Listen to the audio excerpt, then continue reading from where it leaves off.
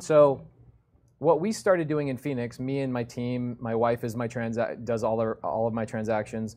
Anna is my Spanish speaker. I don't speak Spanish. She's my Spanish speaker and also ran my construction for a long time. We basically just started helping out newbie wholesalers, people who have never done a deal. So the way that we help, there's probably 5 ways we help, but one of the bigger ways I help is doing what we did for you. Not that you needed it, but we got to hang out and I enjoy your company. But I take newbie wholesalers on appointments with me. So they've watched YouTube videos, they've read books, they've gone to seminars, they've spent the money, they've spent the time, but they still don't know what it tastes like, feels like, smells like to walk into a seller's home and hear that dialogue between somebody that has a problem and a dialogue on the other with us that has a solution to that problem. And watch how that interchange change happens. It's amazing to watch a newbie wholesaler watch that and they leave the appointment, they go, oh my gosh, that was so much easier than I thought. Yeah. That's key. Then you realize that there's just these massive like brain blocks that these guys are having. And so we just do it for free. Come to our appointments, come learn what we're doing, and just help people walk through their first deal or two. So if you follow me on Instagram, you'll see in the last 30 days, I helped 4 new wholesalers get their first deal and actually took them from helping them get the lead, helping them get the appointment, and actually going to the appointment and closing it for them, and then helping them go and dispo it off. That's fantastic. Yes. Have you seen them get the confidence and have success just from that first deal? Sometimes it's getting that out of the way. I tell people it's like I was like really deathly afraid to kiss a girl the first time when I was in like 6th grade.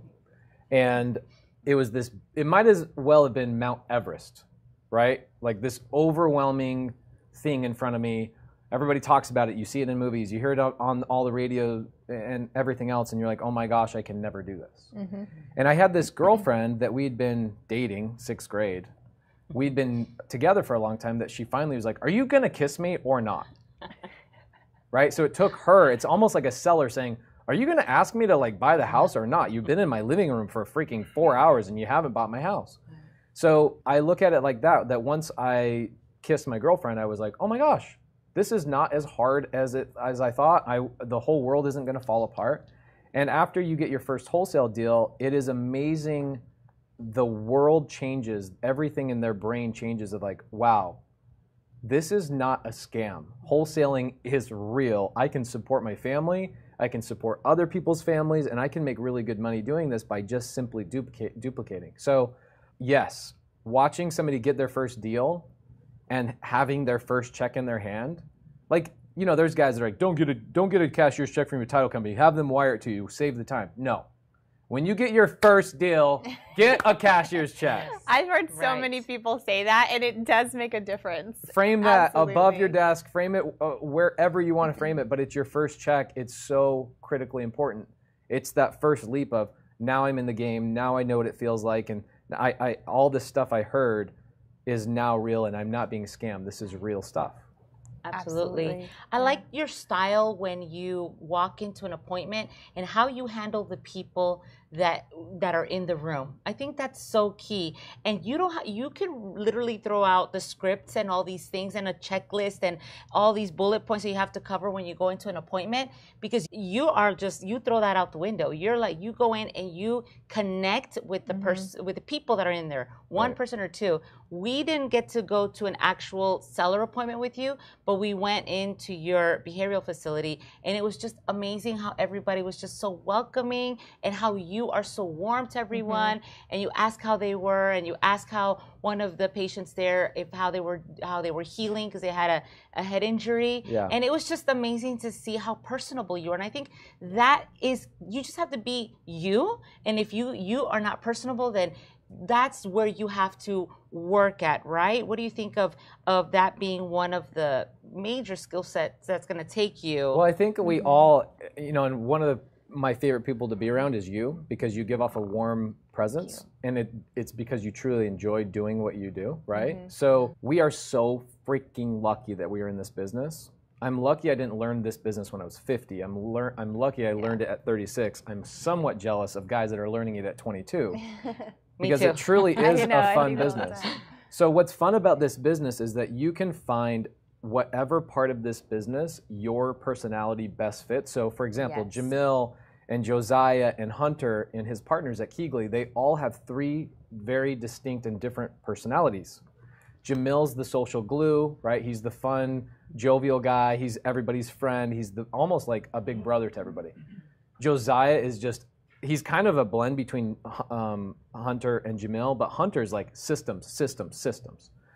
He gets to exercise his superpower, right? It's like assembling the cast of the Avengers, right? And in my superpower is just being in front of people, talking, truly loving and connecting with them. Similar to both your guys' personalities as well, which is why we all need integrators in our life, because we're like, It's true. right? Oh, yeah. It's true. But I'm lucky that I found and realized my superpower, and I'm not apologetic for how much I talk, how much I love and talk to people and try and connect with them.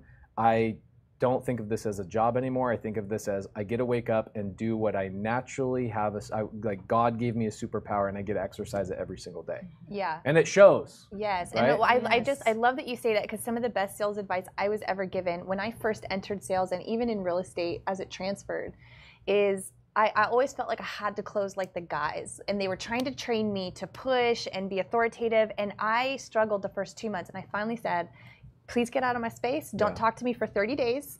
And I said, let me find like myself and my groove and how I connect with people. Right. And I literally just saw something change. So I tell people, always make a friend first. Like make a friend first.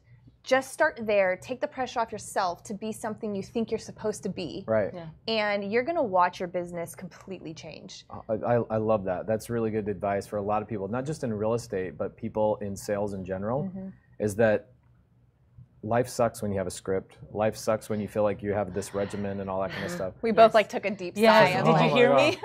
It's like, no, I don't want to do that. So my thought on that is don't be apologetic at all about your superpower. You have a superpower, right? And ours are similar, but they all are different in their own right.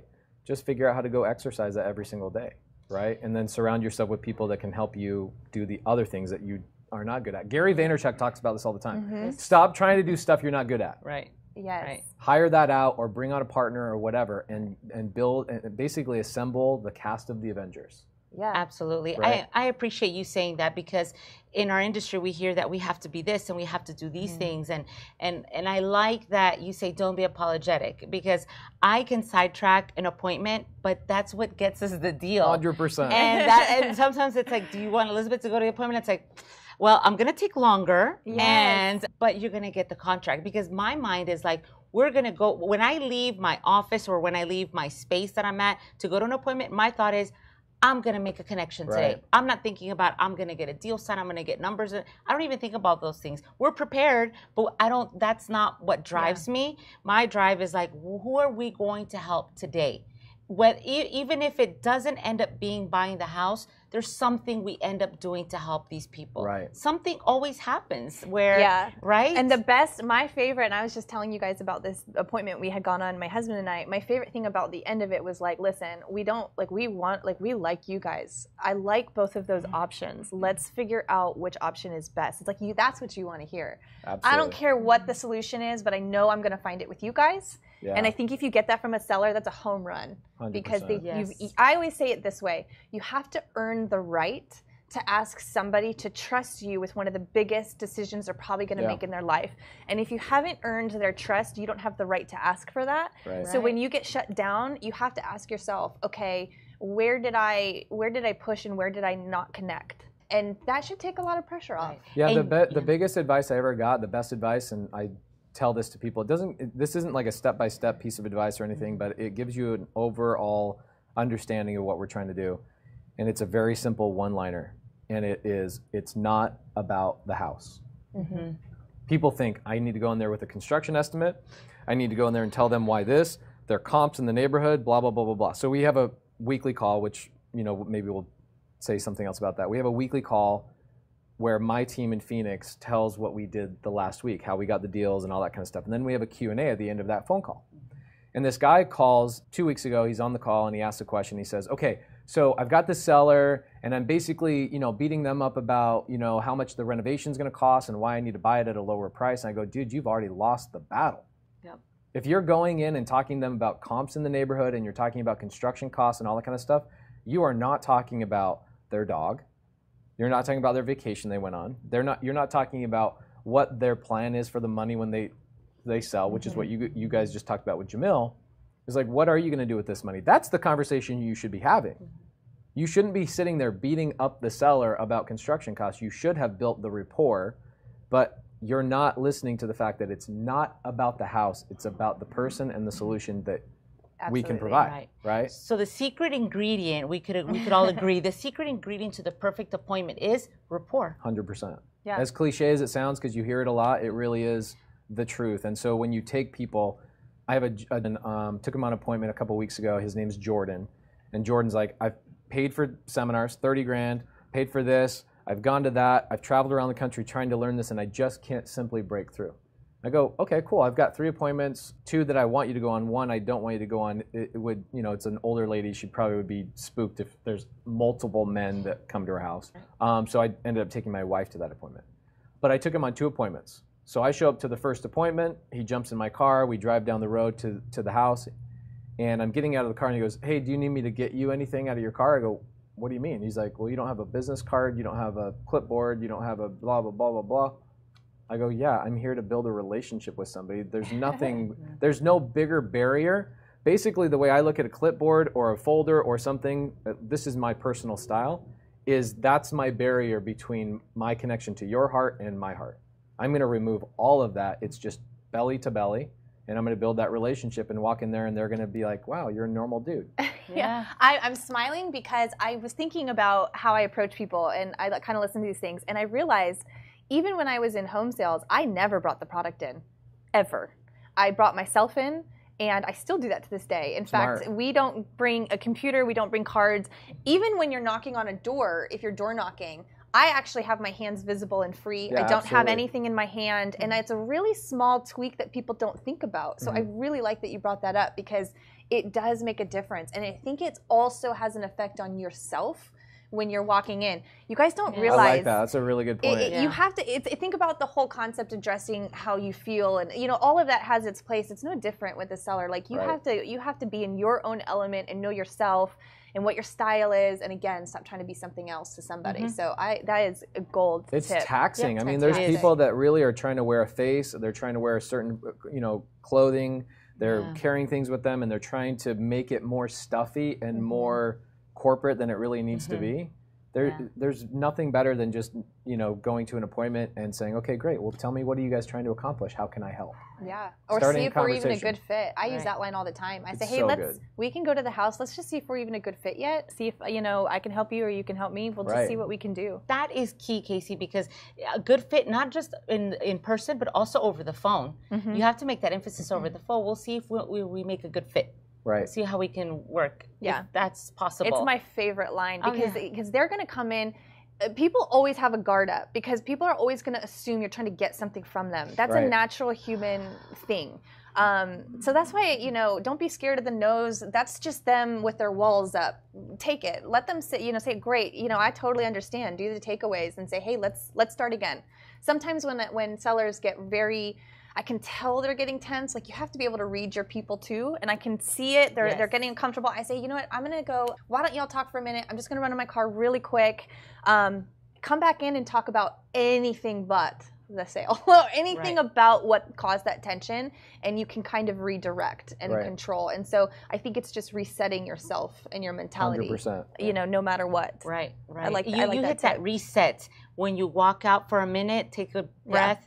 Kind of gather yourself again, go back in, and okay, this is how we're going to make it happen. Right. Yeah. I think it's good, and I like that we're talking about this because, guys, Propelio has had a ton of people on, and we all have different styles, one-liners, resources that you can listen to over and over and over again. And trust me, a lot of material has helped me think of lines that get people to uncover objections.